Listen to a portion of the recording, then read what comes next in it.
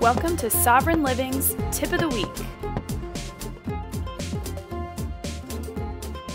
With water supplies dwindling, municipal utilities under bureaucratic control, and drought becoming the norm in some areas, storing your own water has never been more important. Here's a simple tip that will help ensure your short-term water storage needs are under control. Next time you finish a bottle of juice or jug of milk, instead of throwing it away, clean it, fill it with water, and store it in a dark closet.